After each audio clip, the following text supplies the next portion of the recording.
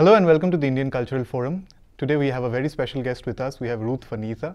She is a professor at University of Montana, but prior to that she taught at Delhi University for many, many years. Thank you very much, ma'am, for your time. Thank you.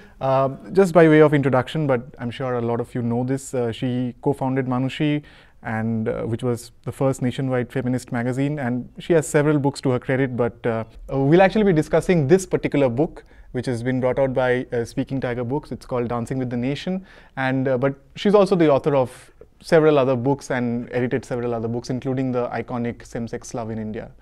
Thank you very much, ma'am, for your time. Thank you. Thank you. I wanted to begin with your discussion and some of the points that you make in your introduction.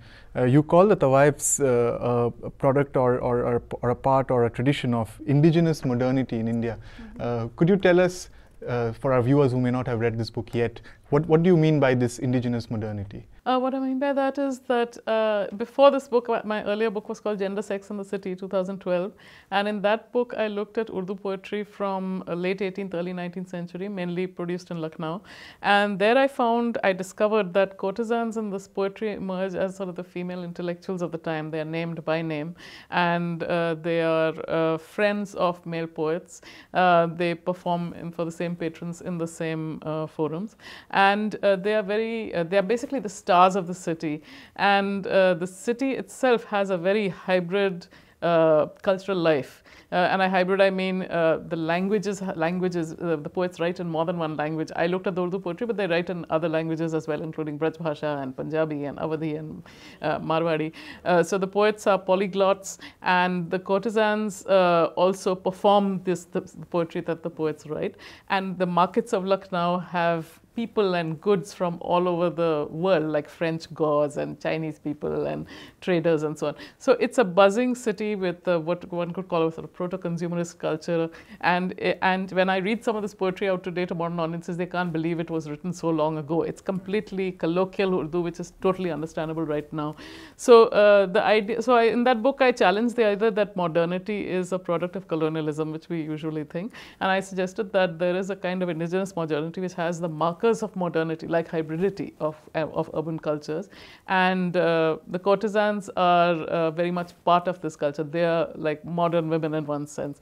And in Bombay cinema too, we see some of the courtesans functioning as modern women. For example, driving their own cars and giving the male protagonist a lift in their cars, living in very westernized sort of backgrounds. In films like Benazir or Shire, 1949, you see them doing these things and having their own property, their own income. Anthropologist Veena Oldenburg found that courtesans were the only women in 19th century Lucknow who were in the highest income tax bracket. They owned their own property and land, and they lived in these mixed households of women who were both Hindu and Muslim and practiced had different cultural and religious practices. So, and courtesans were also the first women to actually shape Indian cinema. The first Indian woman film director was from a courtesan background, the first woman producer, and most of the early actors, singers, choreographers, the women who participated were mostly courtesans. So they shaped cinema, which is the most modern of forms, art forms. Your book, however, is not sort of a history of these figures, No. but it's more of a reading of the representation of courtesans in Bombay cinema. In your introduction, you say, and I'll just take that quote out, you say that many film critics' patriarchal bias is evident in the sweeping studies of Bombay cinema that ignore courtesan films. So, and then you actually mention some of the works and you pit your work against theirs. In terms of representation and discussion of the courtesan figure in Bombay cinema, what have been the conclusions that you came? There have been several essays on this figure, on the courtesan characters in films, and some of them have been good essays. But there's been no full-length, book-length study of courtesans figures. And when I said that about the patriarchal bias, what I meant was that when the studies which are about cinema and the nation, these usually map the conventional patriarchal family onto the nation and say that it's it's, you know, the nation is patriarchalizes the family. And then having said that, it's the critics tend to look at the male protagonist as defining various eras. So you have the Dilip Kumar era and the Amitabh Bachchan era and so on. But you don't have, say, the Hema Malini era or the Madhubala era. So it's more, and I feel that it's more the commentators' bias to view it like this, because actually there were major female stars and major female-oriented films. And most of these female-oriented films, when the courtesan was the central character, in films like Chitralekha or even Mughal-e Azam, you know, Anarkali is as much the lead figure as is Salim. So yeah, so it's not just Pakistan, Umrao Jahan, which have got too much attention, but numerous films set in many parts of the country, in Calcutta and Mumbai and Lucknow and Delhi and Banaras, showing female protagonists, the courtesan very often as a figure who's a single woman, who is mobile, who lives in unconventional household arrangements, sometimes a matrilineal household, sometimes on her own with sort of an adopted brother, an adopted child, or an adopted sister, with unconventional families, which male protagonists do very often. But female protagonists usually don't have the mobility to do that in movies, but the courtesan does, because she's not living a traditional domesticated life.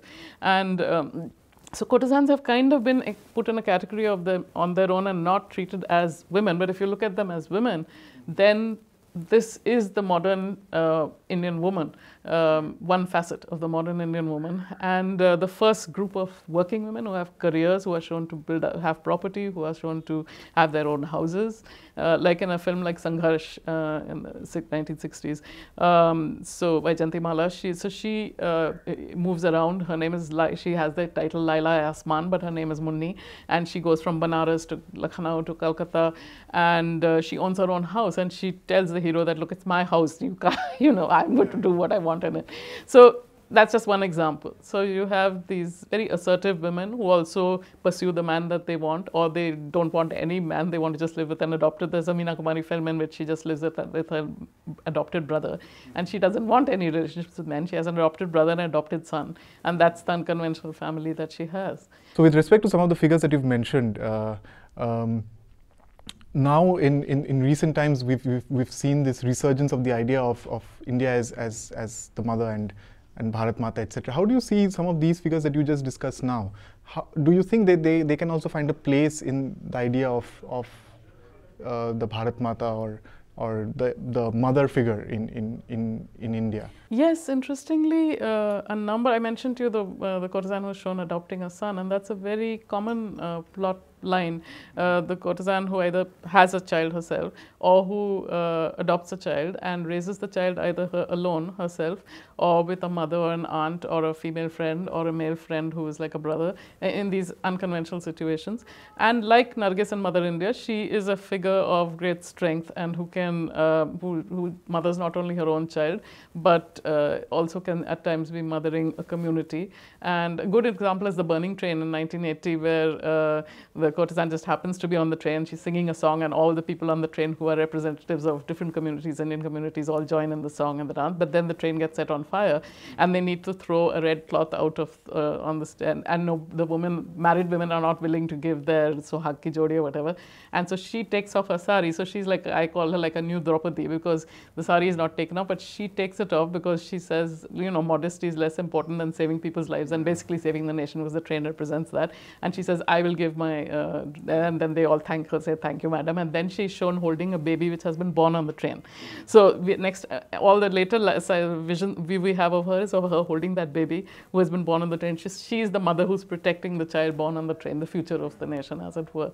So yes, interestingly, you wouldn't expect this, but the courtesans are very often referred to as goddess figures. And I have a whole chapter on them as various kinds of goddess figures, new kinds of goddess figures, and old kind of goddess figures, as Sita, as Savitri, as Durga, so as Durga, definitely as Durga, and as Ganga, Ram Teri Ganga Meli, but many other films as Ganga, and also as all of these are mother figures, but as a mother, and also as Lakshmi and Saraswati. And there's the whole debate about whether the art that she practices, and she's transmitting classical music and dance, can it be called the art of Saraswati or not? And there's a whole debate in movies around that.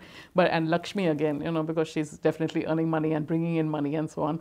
But is this tainted money or not? Or what? So there's a debate around all of these things. But definitely she's there with the goddess figures, as are other female protagonists. Yeah. Thank you. We'll wind up our discussion on the book, but we'll come back and discuss some other things with you. Thank you very much for your time, Ruth Vanita. Thank you very much for watching.